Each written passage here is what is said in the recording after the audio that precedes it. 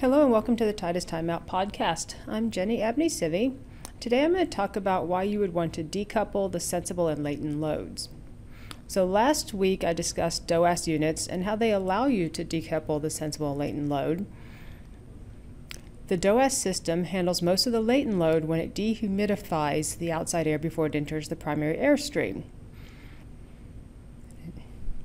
Then either your chill beam or LSC system handle the sensible load and a small amount of latent load in the space, like the lights, computers, and people. In case you don't remember, the LSC is our series fan-powered box with sensible cooling coil. So let me make a little bit of room here. So in our DOAS system, we are only bringing in ventilation air to the space. So this is a much lower volume air that you would have compared to, say, a VAV system. So let's look at this. Let's say you have a 40 by 60 space and you have 30 people in it. ASHRAE 62.1 says that you need to bring in ventilation air based on this calculation, which for this, we'll call it a classroom, is 10 CFM per person plus 0.12 CFM per square foot. That comes up to 588 CFM.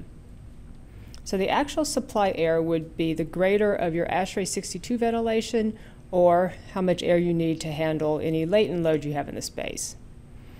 Okay, make some room again. So the ASHRAE 62 number is 588 CFM and the latent load gets you somewhere around 900 CFM.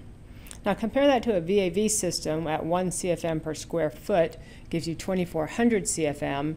You can see that 900 CFM you need for this system where we decouple the sensible and latent load is the lower airflow, which means you'll have smaller ductwork and a smaller fan, which means a reduction in first cost and energy cost.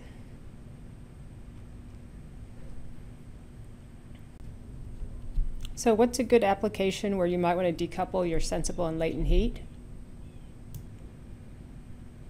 You really want to look at something where your sensible load is greater than or equal to 70% of your total load. That's really an excellent opportunity to use a system like this. Also with this system, you're using water to handle the space load, and water is a much more efficient way to transfer energy. It's actually about 3,500 times more efficient than air. So putting that another way, a 1-inch water pipe can transport the same heating and cooling capacity as an 18 by 18 inch duct. So that's why you might want to decouple the sensible and latent loads in a system. Don't forget to subscribe to our YouTube channel, and thanks for taking a time out with us.